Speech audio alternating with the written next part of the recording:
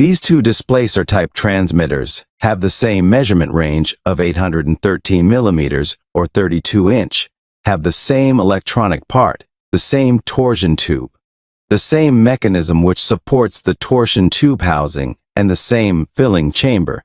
Both seem to be the same but are not. The left instrument is the instrument with the standard displacer, which has nominal volume of 907 cubic centimeters, has a nominal weight about 1,360 grams, and can measure liquids with specific gravity up to 1.4, not much greater, because with greater specific gravity, it does not get weight changes. Is floating.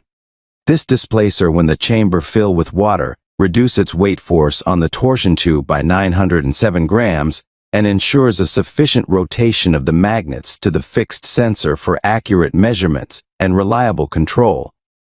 But an interface operation, where the instrument measures the weight difference caused by the buoyancy of the two liquids, the heavier and the lighter, that is, when the same instrument measures interface of two liquid, gasoline 0.72 and water 1, the difference of the two liquids' buoyancy drops to 0.28 or 28% of the water buoyancy.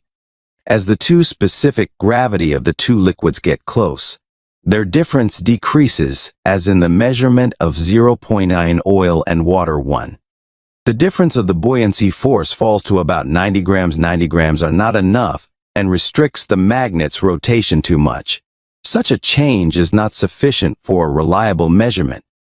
Let's look at the change of specific gravity overall in the operation of the instrument with a displacer.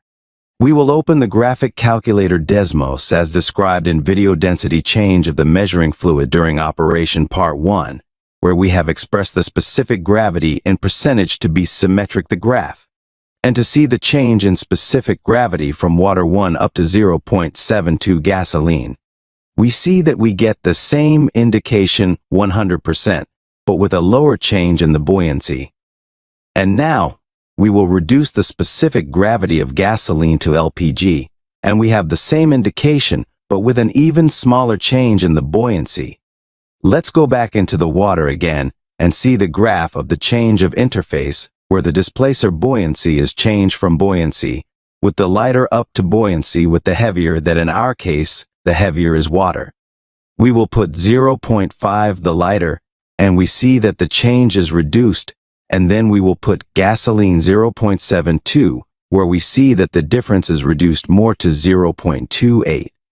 Such gasoline-water applications are very common in the refineries.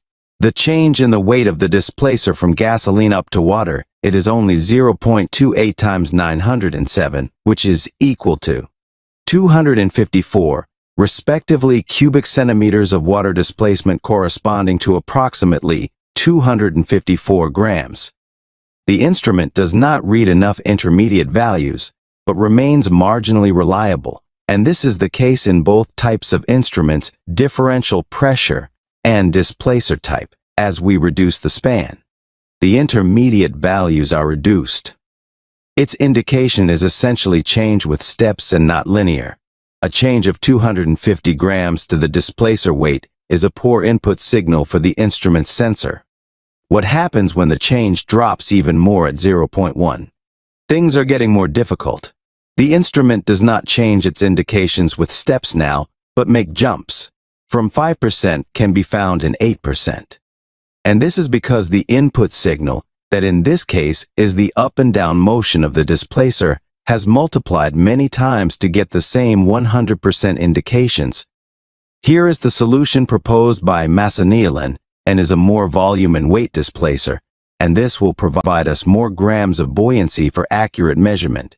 Standard displacers referred to as STD have volume plus or minus 907 cubic centimeters, depending on the specific gravity that it is about to measure, and weight plus or minus 1,360 grams 3 libs, and the special displacer like the one shown is referred to as SPL, and have weight and volume which calculated for each application specifically. For example, the desalter interface special displacer has a volume of 7,586 cubic centimeters in an internal mounting designed by Hal-Baker engineers. Masoneilan's STD displacers and complete instruments ordered for a particular installation are exactly in volume and weight needed to fit the red mark of the mid-range of the measurement range, and this exists for both the standard and for the special. The extra weight of the special displacer cannot be suspended by the torsion tube and stops its motion towards down on the internal stud of the chamber mechanism. For this reason, special displacers, they should not be suspended outside the chamber mechanism because they will over-torque the torsion tube.